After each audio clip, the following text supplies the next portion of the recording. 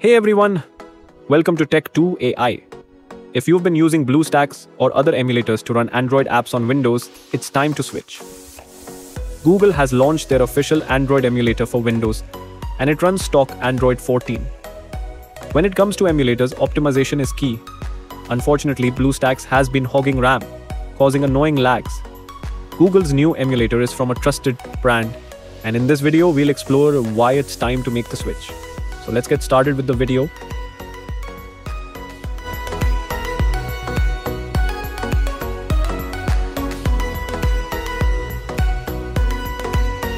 First, let's talk about Google Play Games for PC. It's a Play Store for Windows, but it's only for games, not apps. Now, Google has introduced a new emulator primarily for developers, but anyone can use it. It's more versatile than Play Games, allowing you to install custom APKs and tweak settings like refresh rate and aspect ratio. To get started, open your browser and search for Google Play Games Emulator for PC.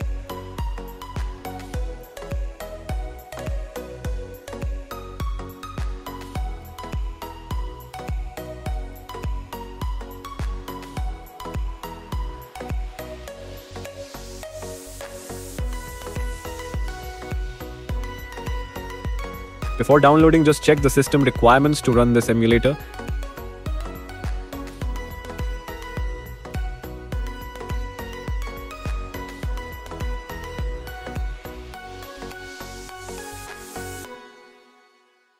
Please note that the hardware virtualization should be enabled to run this emulator.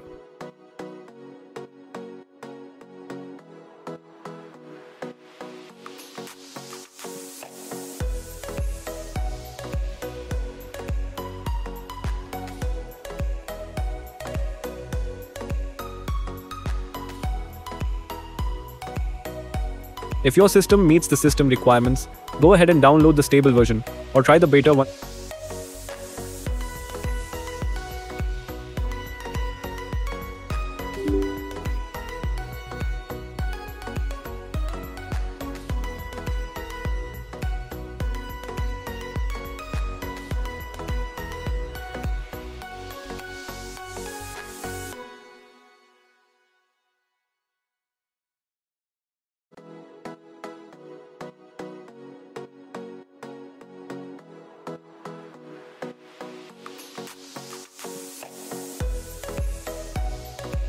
By the time it gets installed, I will show you how to check if the hardware virtualization in your BIOS is enabled or not.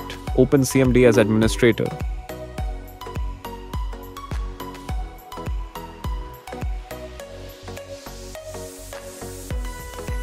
Type systeminfo.exe, hit enter.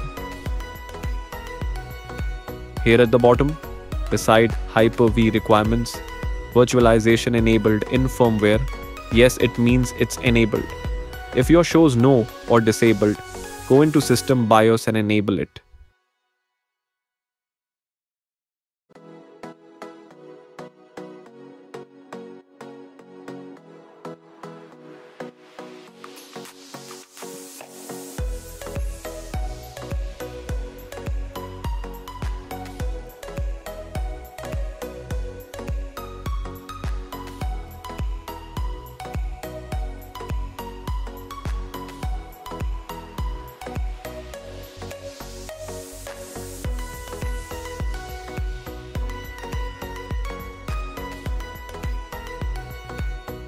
Once installed, let's run it. It's asking to enable Hyper-V. Let's do it.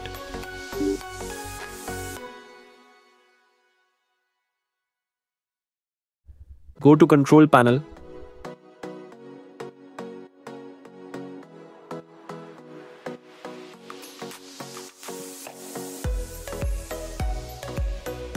Click on Turn Windows features on or off. Find Hyper-V and check the box.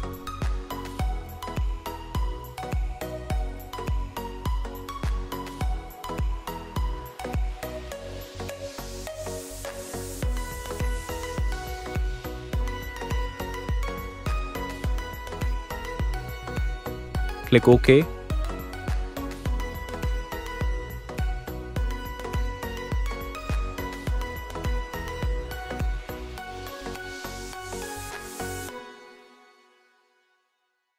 Now restart the computer. This is important. I'll see you after restart.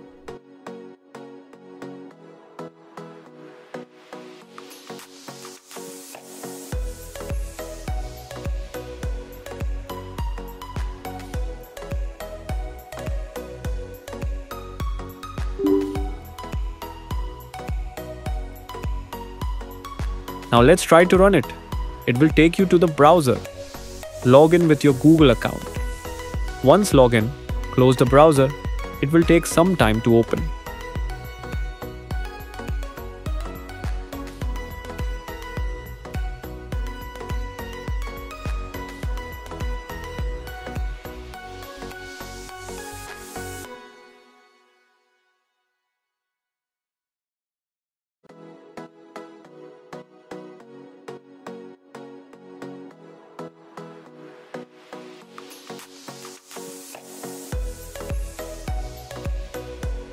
However, there is something to note. This emulator doesn't have the navigation bar you might be used to instead.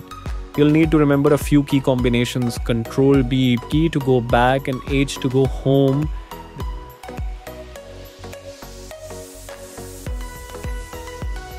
This emulator has a built-in Play Store, which is pretty cool here. You'll find fully compatible apps, meaning there's a much lower chance of running into blue screens. The catch is, you will only find games. But guess what? You can install any app of your choice.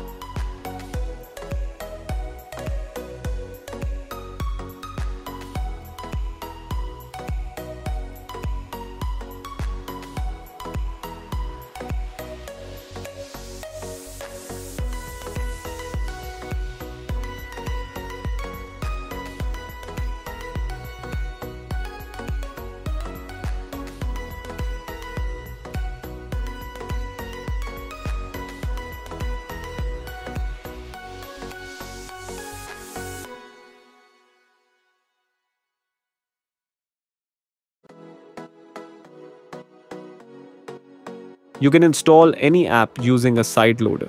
I recommend using AOW tools from the Microsoft Store.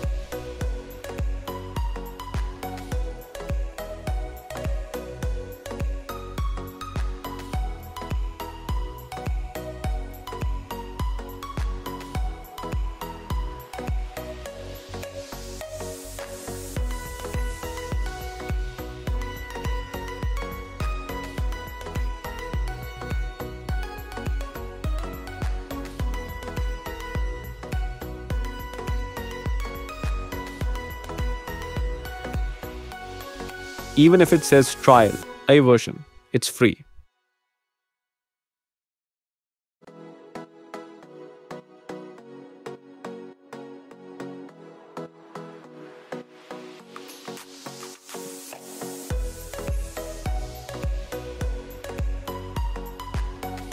Then click on Help.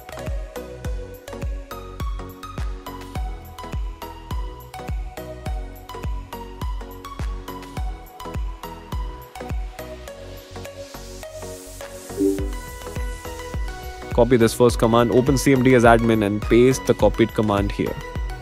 Hit enter. It will show OK now. Need to restart the computer.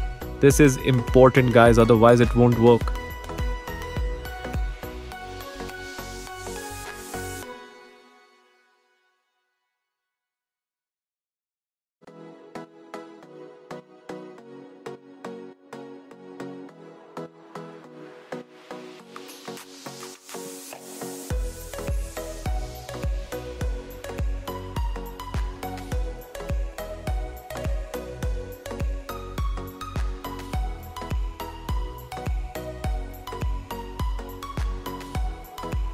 Now we are all set.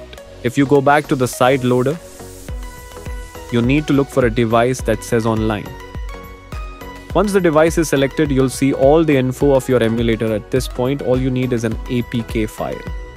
I've downloaded a couple to show you. Just drag and drop the APK into the side loader. and it will automatically start the installation.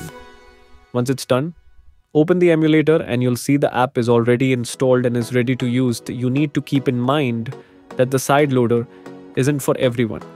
However, for now, it's the only tool you can use to install apps. Otherwise, you need to rely on the games available in the Play Store. Now it's time to check the performance of the emulator. Let's run WhatsApp. It started really quickly without any lag. Now I will open Free Fire.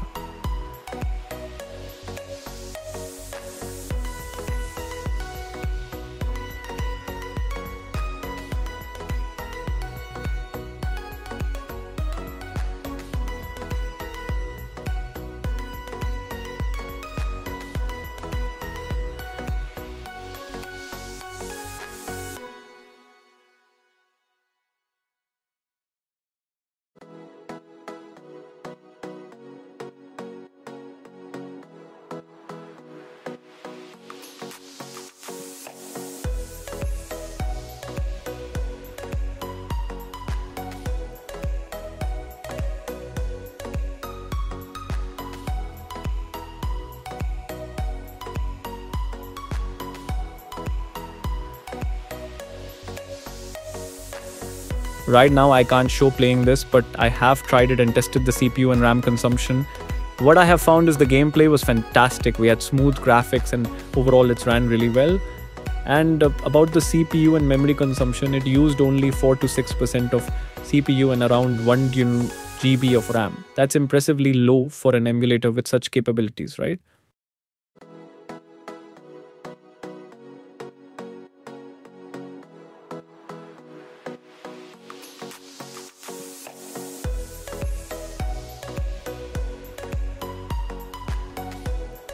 Now let's try Chrooma Toon app. It's a most demanding app for cartoon story makers in India. This app runs only on Android. Creators find it really difficult to work on mobile. They try to some workarounds like connecting with OTG and all. I had tried Chrooma Toon on BlueStack, but it wasn't opening. But here I can see it's working really smooth.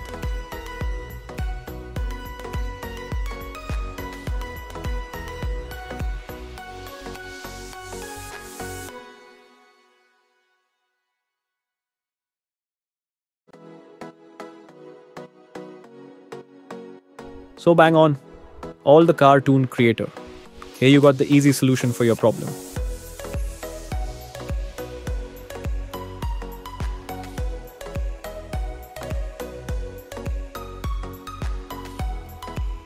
So overall, my opinion on Google Play Games Emulator is, guys, performance-wise, it's great, works really smooth, and CPU and RAM usage is pretty moderate when compared to other emulators. The only problem I see is there are no navigation tabs. We depend on shortcut keys. Other thing is installing APK using third-party launchers is the extra effort we need to put. Anyhow, it's still a beta version. I'm sure all the cons will be taken care of before they release the final version.